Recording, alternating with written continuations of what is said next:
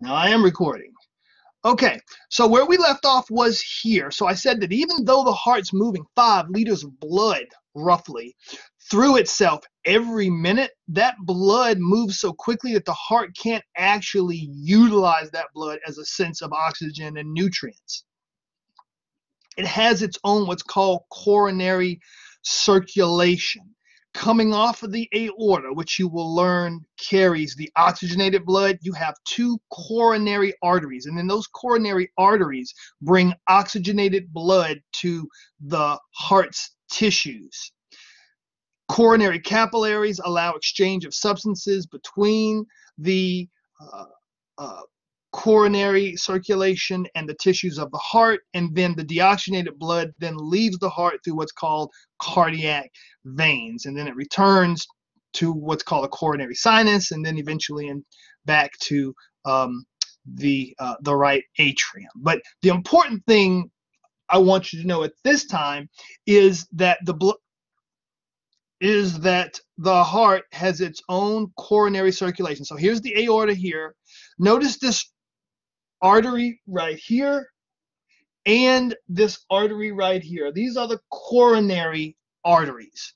The coronary arteries bring oxygenated blood to the tissues of the heart. That's the heart's actual blood supply.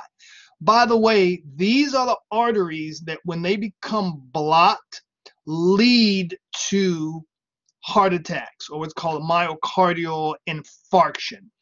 You probably thought that the great vessels up here, like the aorta and the pulmonary trunk and the superior vena cava, that when they talk about blockages in the arteries of the heart, that these are what they're talking about. Certainly before I became an AMP instructor, that's what I thought. It's not these. These are large. A little blockage in here really is not going to cause much in the way of trouble with flow of blood to the heart. It's these small blood vessels here, because that's what actually supplies the heart with its source of oxygen. Okay, so these are the coronary arteries are what can become clogged, and if they become clogged, you get a decrease in flow of blood to a portion of the heart, whatever specific portion is fed by that artery, and that can lead to ischemia. Ischemia is a decrease in blood supply.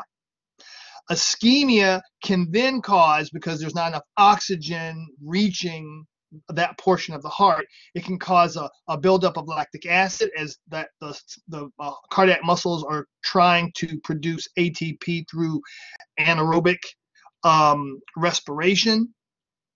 If it's severe enough, if it's a severe decrease in blood flow, then it can actually cause what's called a myocardial infarct or infarction. That is where you actually have cardiac muscle cells dying, and then that causes the myocardial infarction or blood supply. And I have a video I'm going to show you that's going to illustrate how that can occur.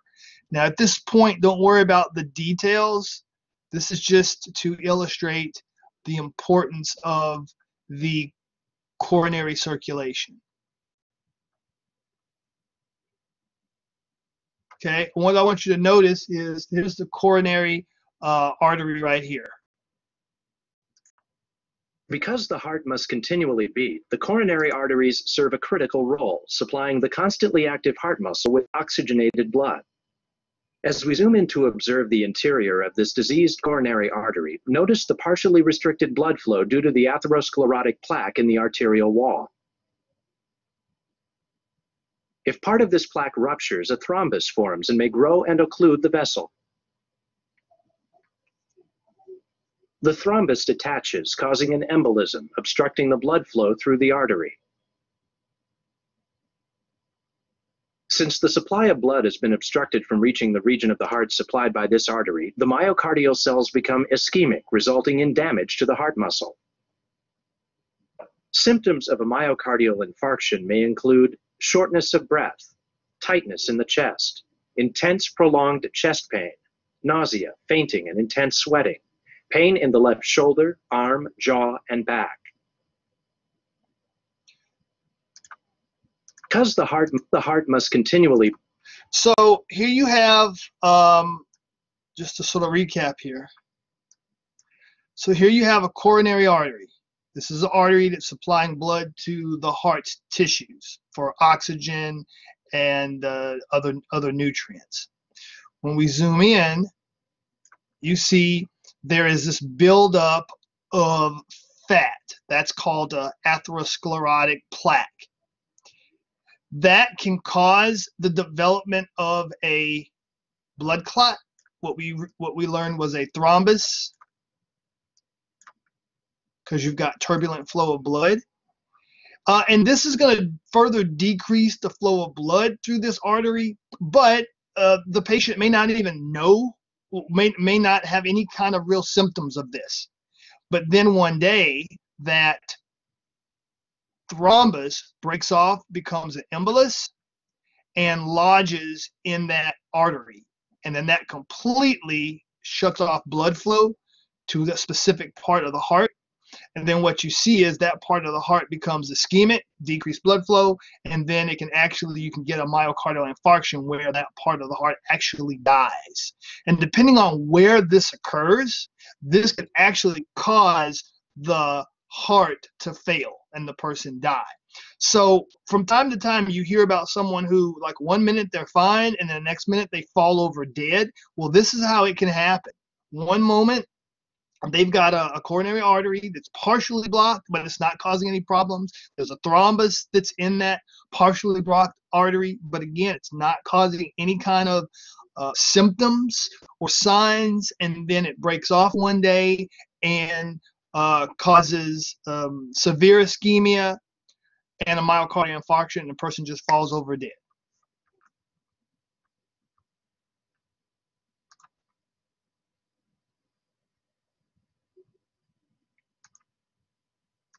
At this point, don't worry about learning, the details of myocardial infarction. Do understand and know these terms, ischemia and infarct. We'll come back to how exactly the details of how this can occur. But at this point, know that ischemia is a decrease in blood supply to tissues, and that an infarct is when there is dead and deteriorating tissue as a result of ischemia.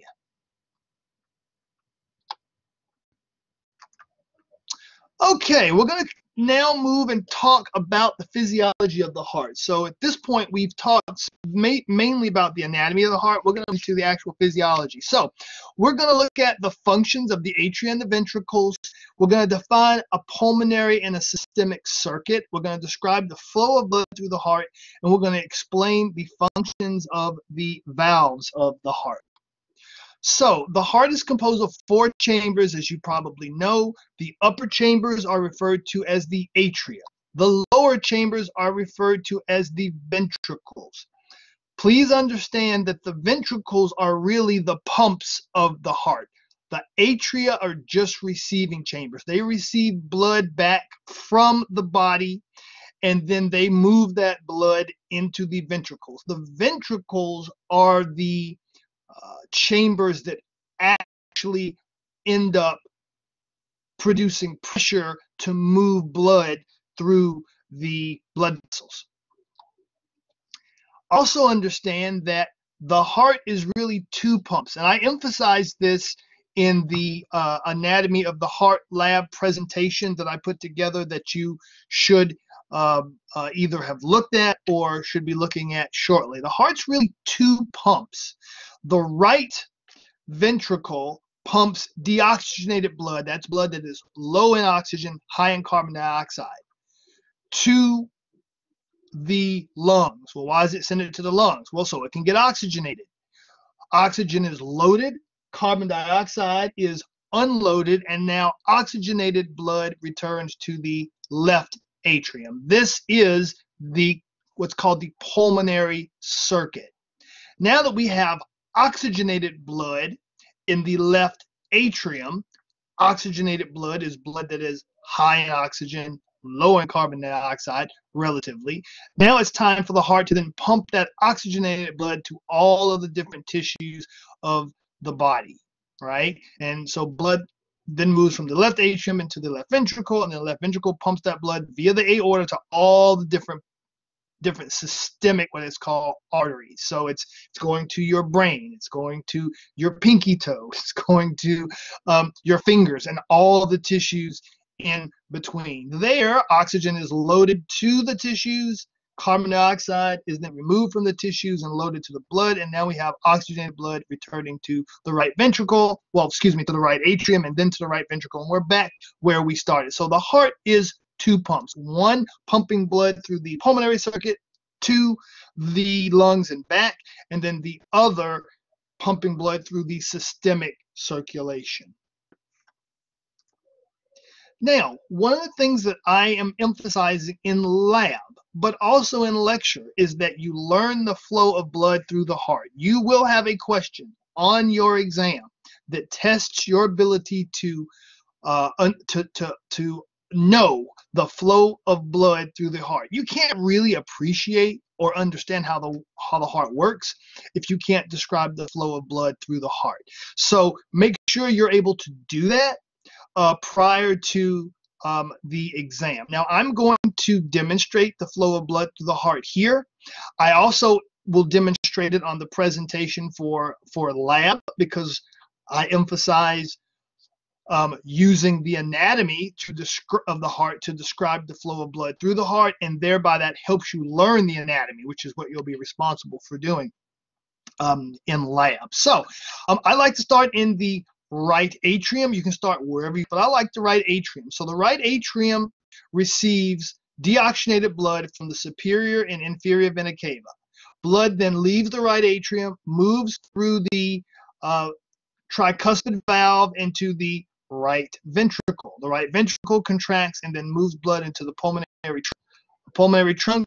Pulmonary artery are the same thing. And the pulmonary arteries then take the blood to the lungs. There, oxygen is loaded into the blood, carbon dioxide is removed from the blood, and then the oxygenated blood returns to the left ventricle. From the left ventricle, blood moves through the bicuspid valve into the left ventricle. Left ventricle then moves blood through the aorta, and then that oxygenated blood is taken to all the systemic capillaries of the body, your pinky toe, your brain, your digestive tract, wherever. At those tissues, oxygen is unloaded to the tissues, carbon dioxide is loaded to the blood, and then deoxygenated blood returns to the right atrium via the inferior vena cava and the superior vena cava. This may sound complicated right now, but I guarantee you, if you sit down and you teach yourself the flow of blood through the heart, you'll understand this and it'll make perfectly good sense. Again, I also demonstrate this in the lab presentation, because you'll want to use the same process in learning the flow of blood through the heart. You guys are very funny with the emojis and stuff. Okay, let's talk a little bit about the heart valves. You've probably heard that the heart has valves, and indeed it does. And the function of valves is to make sure that blood moves in the same direction, in one direction. All right, we don't want blood moving retrograde, right? That will decrease the efficiency of the heart. So we always want blood moving from the atria to the ventricle. So to prevent the backflow of blood from ventricle to atrium, we have these atrioventricular valves. They're called atrioventricular valves because they're between the atria and the ventricles. However, no one calls them the right and left atrioventricular valves. The right AV valve is always referred to as the tricuspid valve. The left AV valve is referred to as the bicuspid valve, or you can call it the mitral valve. I want you also to notice that these valves have little heartstrings, which are called chordae tendineae, that are attached to muscles. And what happens is when the ventricles contract and these valves close to prevent them from blowing back up into the atria.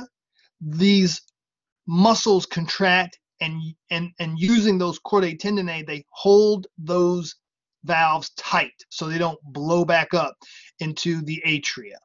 Without those chordae tendineae, these valves would blow back up into the atria, sort of like if you've ever had an umbrella and you catch the wind with it and it turns inside out. That's how those valves might respond. And we don't want blood regurgitating back up into the atria after it's moved from the atria into the ventricles. That would decrease the efficiency of the heart and cause the heart to have to repump blood that it's already pumped. So those AV valves close, those chordae tendineae hold them tightly. Chordae tendineae are literally heartstrings. So whenever someone says, "Oh, I'm pulling on your heartstrings," tell them not to do that, because that would hurt. Those things actually exist. Now, when the ventricles contract, they send blood up these great vessels, the aorta and the pulmonary trunk. As they're relaxing after they contract, blood would backflow back down into the ventricles, and we don't want that to happen either. So at the openings of each of these valves, we have at the openings of these blood vessels, we have valves as well. They're called semilunar valves because they're composed of these little leaflets that look like half moons, or at least someone thought they looked like half moons. And basically, they just make sure that blood that is ejected into these blood vessels by the ventricles doesn't backflow back down. They sort of remind me of like one-way doors, where they go one way, but they won't go the opposite way. They basically just catch the blood as it begins to move back toward the ventricles as the ventricles relax. Notice that they do not have chordae tendineae. Only the AV valves have the chordae tendineae. So this is what an AV valve looks like when it's open. You have blood flowing from the atria down into the ventricle. This is what it looks like when it's closed.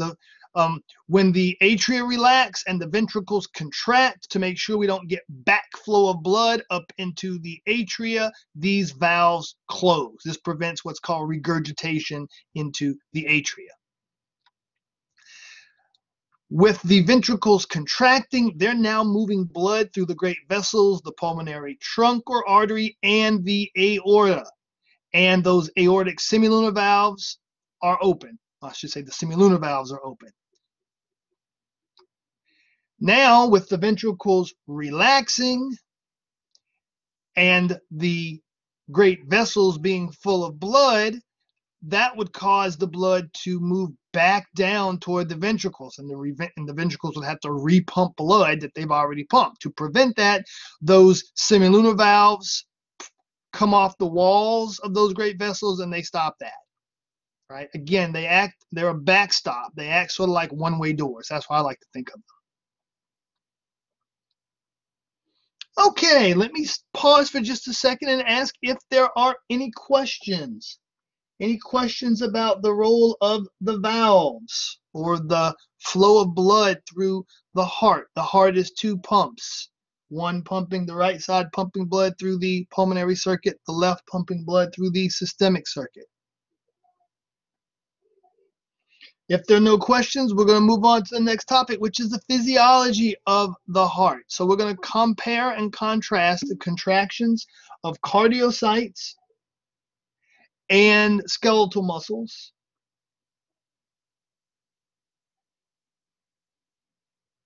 We're also going to explain in detail the function of the intrinsic conduction system. We're going to explain the components of an EKG. Okay, let's talk about let's compare and contrast skeletal muscle tissue and cardiac muscle tissue. And the reason why I want to do that is we've talked about skeletal muscle tissue already. And there are some similarities with muscle tissue, and there are some differences. So I want you to apply what you know to what you don't know, perhaps.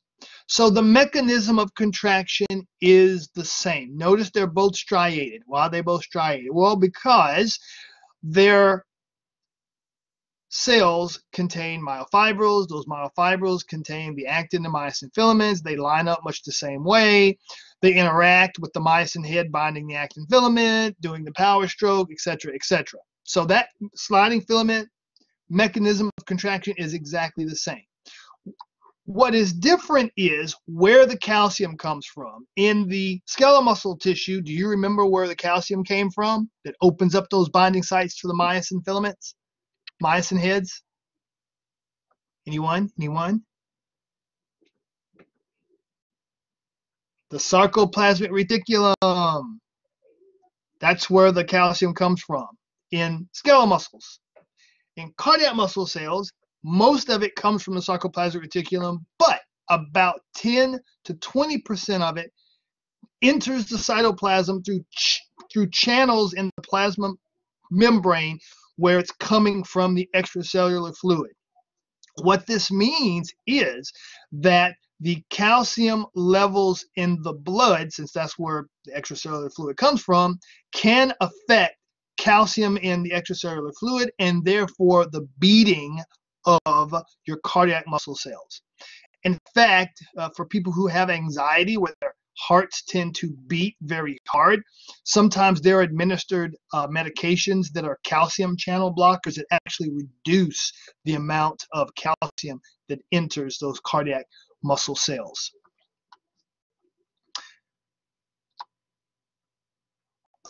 Another difference between cardiac muscle cells and skeletal muscle cells is that cardiocytes, as they're called, are much more dependent on air respiration compared to skeletal muscle cells. Skeletal muscle cells have a greater capacity to produce ATP through anaerobic respiration. Cardiac muscle cells are much more dependent on oxygen. In fact, they can beat, your heart can beat continuously, whether you're awake or asleep, right, for all of your life. And as long as that heart is provided with oxygen and glucose, it never fatigues, right? It never fatigues. However, it doesn't have a lot of capacity to produce oxygen anaerobically. And that's why when you do have coronary arteries blocked, you get quick death of those cardiac muscle cells.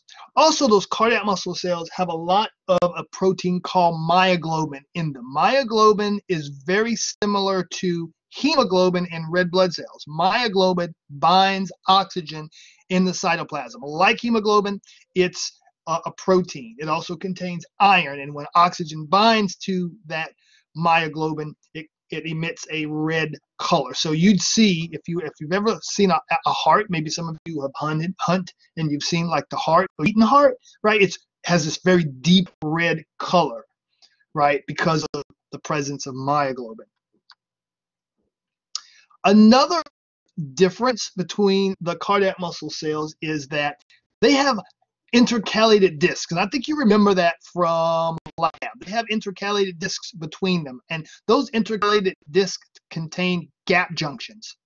These are literally permeable junctions that allow sodium to pass from one cardiac muscle cell to the next. What that allows is for action potentials to be conducted from one cardiac muscle cell to the next.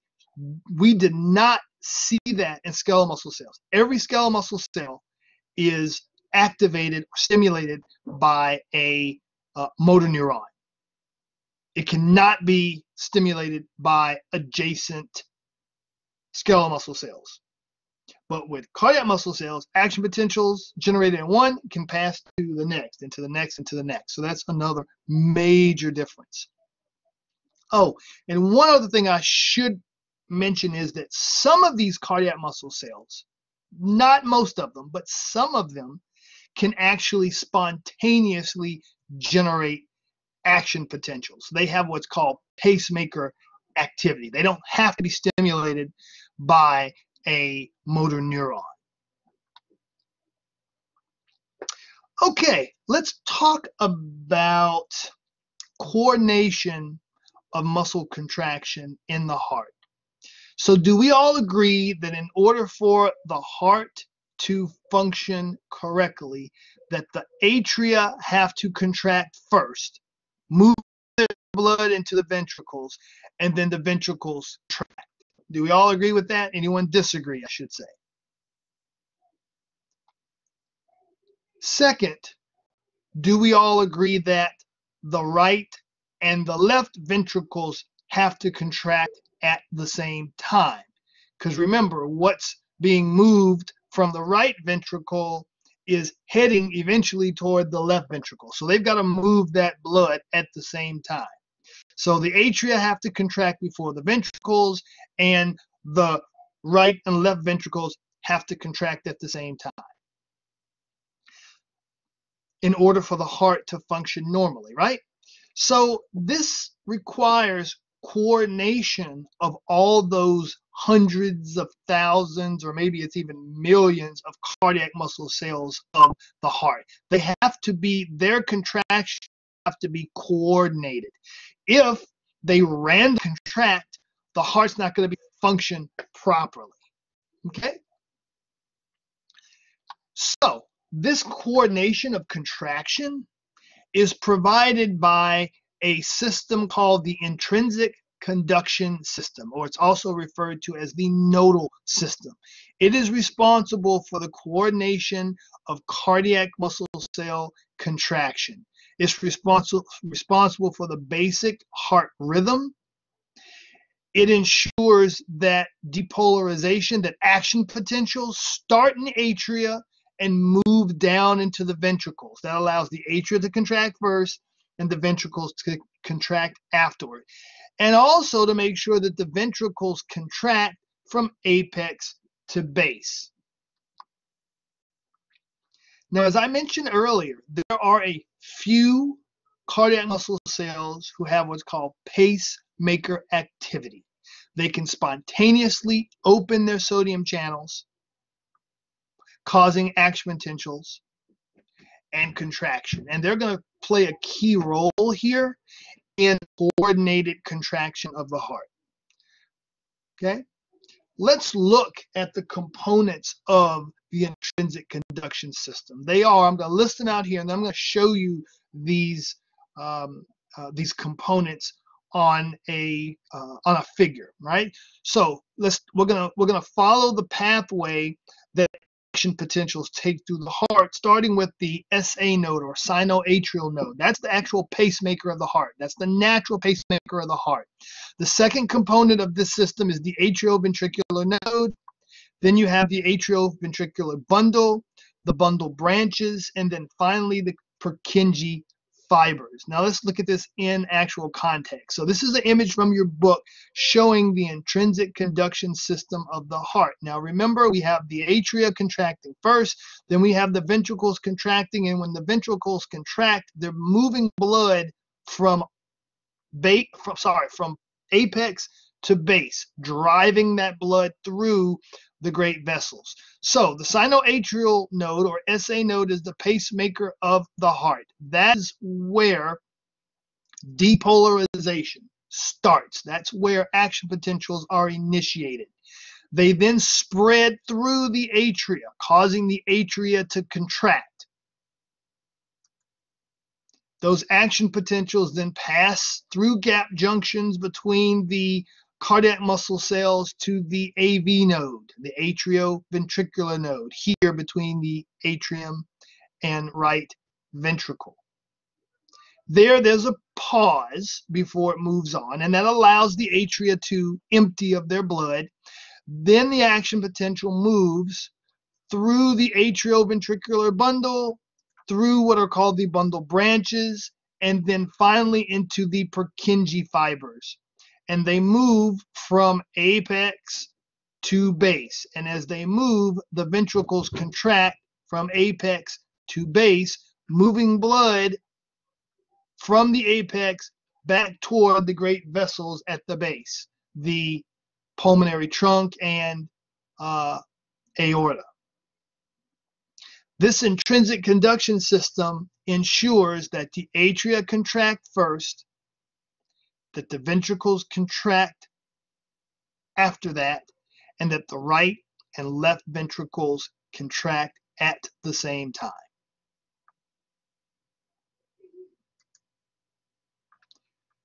Now, one way we can monitor the movement of action potentials through the heart is with a EKG, which stands for electrocardiogram.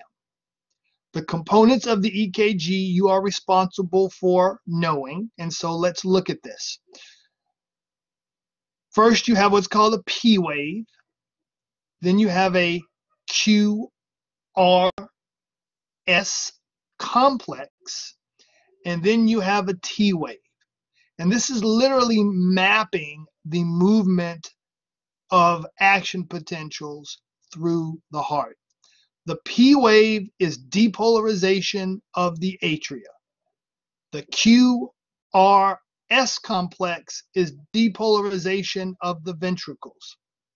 And the T wave is repolarization of the ventricles. So did anyone notice that something's missing? What's missing? The repolarization of the atria. You don't see the repolarization of the atria because it's obscured by the QRS complex. So you see the P wave, which is the depolarization of the atria, QRS complex, depolarization of the ventricles, and T wave, which is the repolarization of the ventricles. Okay, let's look at this video here, this little animation that I stole off the internet, because what it does, it shows you visually the movement of action potentials through the heart, and then you can match it with the EKG here. So we're going to start at the depolarization of the atria coming up here. So here we have the P wave as the atria depolarize. Then here is the QRX complex coming up, QRS, as the ventricles depolarize, and then we have repolarization of the ventricles here at the T wave. Okay, this is really slow, 3 beats per minute. We're going to speed it up to 18 beats per minute. P, QRS, T. P, QRS, T.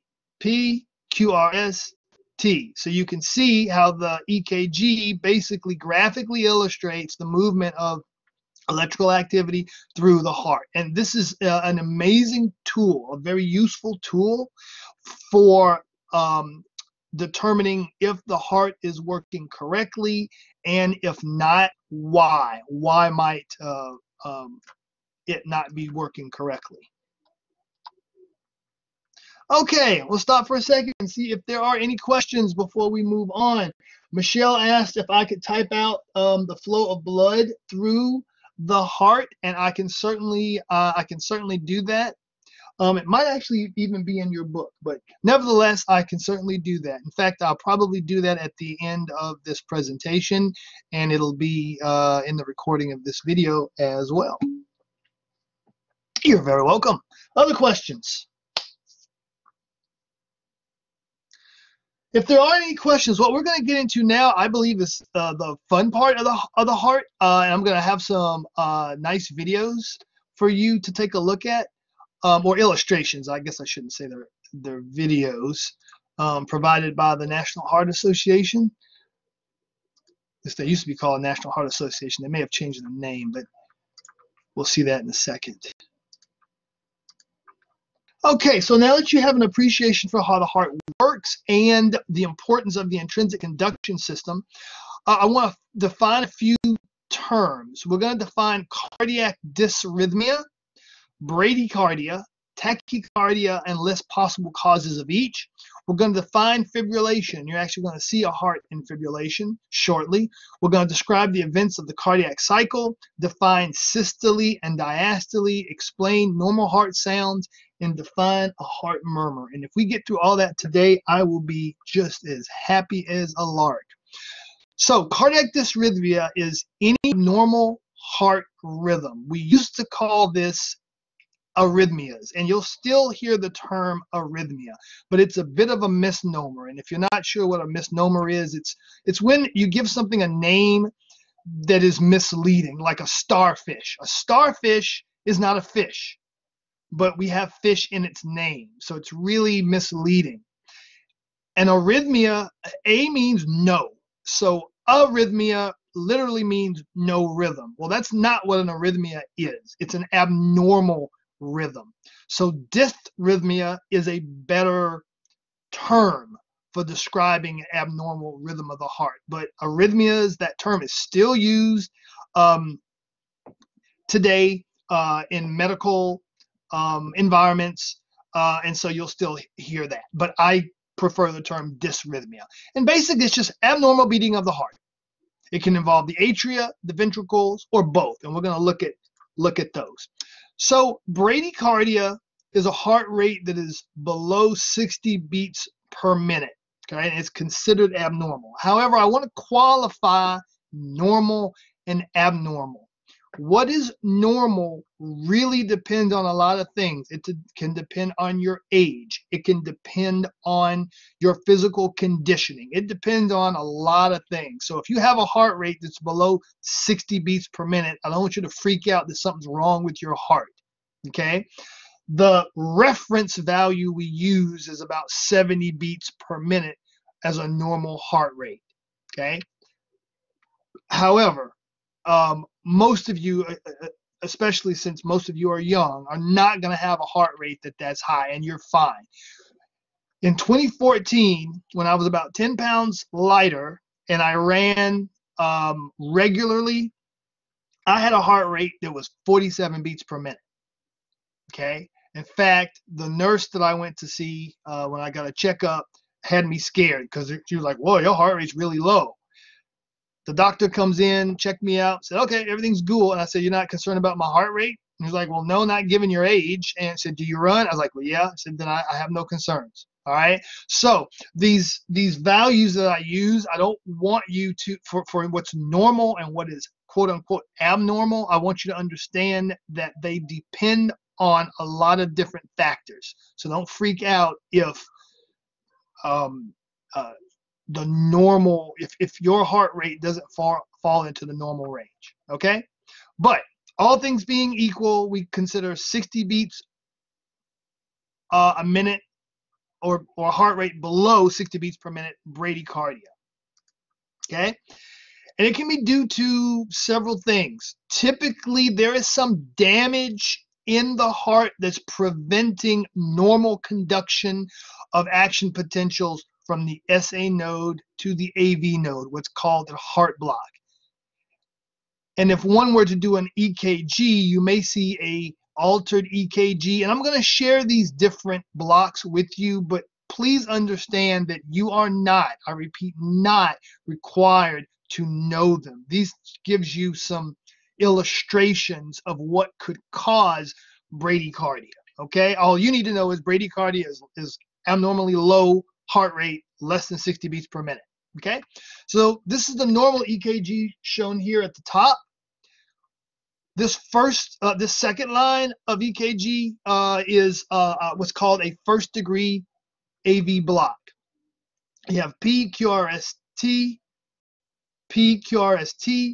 Notice that there is a delay from the QRS complex to the P complex. I'm sorry. Notice there's a delay from the P complex to the QRS complex. So that's going to result in a slightly lower heart rate. What if only 1 out of every 2 action potentials are conducted from the SA node to the AV node. You have P, QRS, T, P, nothing. P, QRS, T, P, nothing, right? So here you have every other beating of the atria, you have beating of the ventricles. Then in this third degree block, right, you have one for every three. Okay, probably in these two here, the individual is going to need a pacer because they're not getting enough conduction from the SA node to the AV node to get the ventricles beating sufficiently. Okay? Again, you don't have to know these heart blocks, whatever. I'm just illustrating what could possibly cause bradycardia. There could be other causes as well. Tachycardia is the opposite. Tachycardia is a heart rate above 100 per minute. And there are situations where tachycardia is normal. If you exercise, right? If you have a fever, if you're hyperventilating, if you have a sudden change in body position, this can temporarily increase your heart rate. However, outside of these circumstances, if you're just like sitting down, chilling, and your heart rate is above 100 beats per minute, and you're not anxious, right, then you have tachycardia. This can cause a myocardial infarction and lead to disease of the heart, which is called cardiomyopathy. If heart rate gets above 100 beats per minute, the ventricles may be contracting so quickly that they're not allowing for proper filling of themselves between beats. So in other words, blood entering the ventricles when the ventricles are relaxed. If they are contracting so quickly, they're not allowing sufficient time for filling, and so they're not going to be ejecting sufficient amounts of blood to maintain blood pressure and distribute sufficient amounts of blood to the tissues of the body. So that's the danger with a heart that is tachycardic, especially as it goes above 120 beats per minute. Also, this can lead to a situation which is called fibrillation, where the heart loses its normal coordinated beating. Okay? Fibrillation is uncoordinated contractions of the heart. This causes a shuddering of the heart. The heart takes on this sort of like bag of worms look to it as it contracts. And I'm going to show you some examples of that now. So let's take a moment here to move over to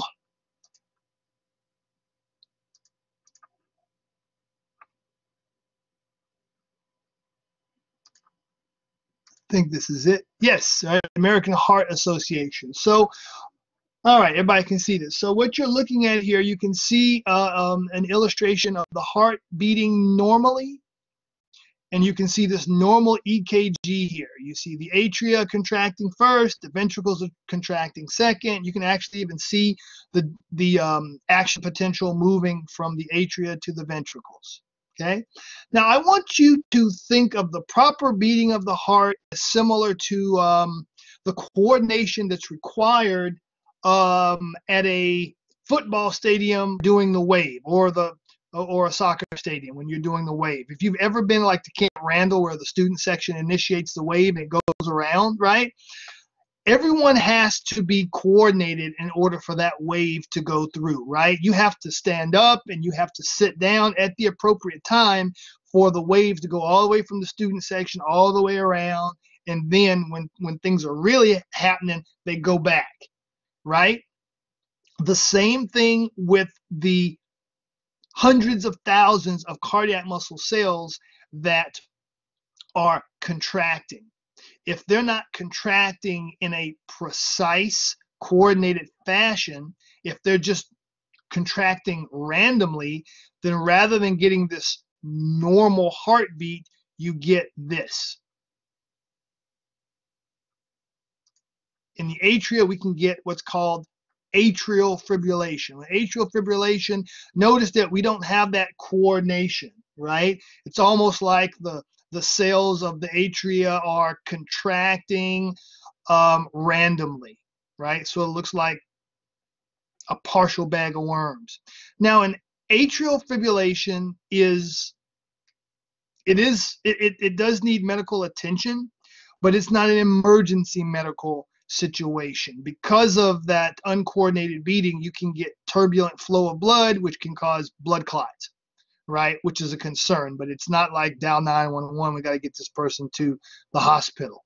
When we have ventricular fibrillation, however, right, the heart takes on this bag of worms look to it, as there's loss of coordinated beating of those hundreds of thousands of cardiac muscle cells, right? And so effectively, the heart is no longer a pump. Look at the EKG. The heart is no longer an effective pump. It's not moving much in the way of blood. This is an emergency medical situation.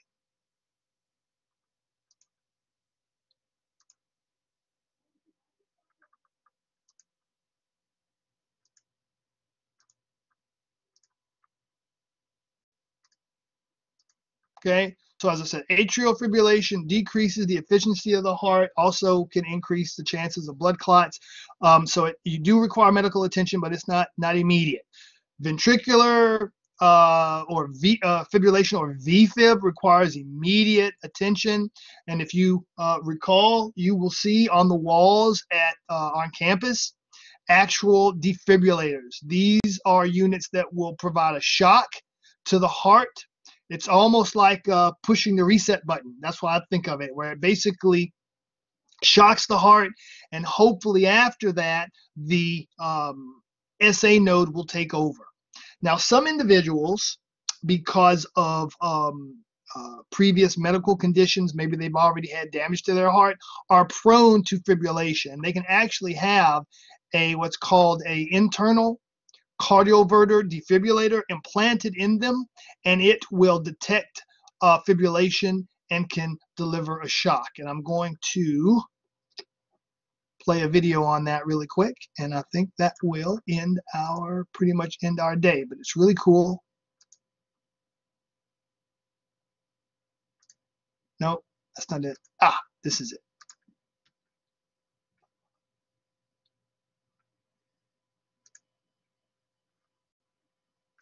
An implantable defibrillator is a pacemaker-like device about the size of a pager. An implantable defibrillator is usually implanted under the skin in your upper chest. The battery and computer circuitry needed to correct your heart rhythm are contained in the device. Thin insulated wires called leads connect the implantable defibrillator to your heart. Typically, the implant procedure is done under local anesthesia. It does not require open heart surgery, and most people go home within 24 hours. An implantable defibrillator monitors your heart rhythm. If it detects a problem, it will use electrical pulses to correct your heart rate. Depending on how it's programmed, an implantable defibrillator can first use small, painless pulses to correct your heart. If these don't work, a stronger shock is delivered. A shock can be surprising and uncomfortable, sometimes even painful, but the feeling passes quickly. Okay, so for those patients who may be prone to fibrillation, they can have a implantable defibrillator placed in, and if it will monitor their heart activity and will deliver a shock and defibrillate the heart. Okay, so this is a normal EKG at the top. This is a fibrillation here at the bottom. Okay, so it is 12:21, so I'm going to let you go. All right, and for those of you who want to offer questions, please do so. Otherwise, do remember that you have a quiz that is open and that will close tonight at midnight. Also, I'll be emailing you a little learning activity that I want you to, I'll provide instructions. Take a look at in anticipation of our meeting on Friday. Okay, Michelle, you have a question.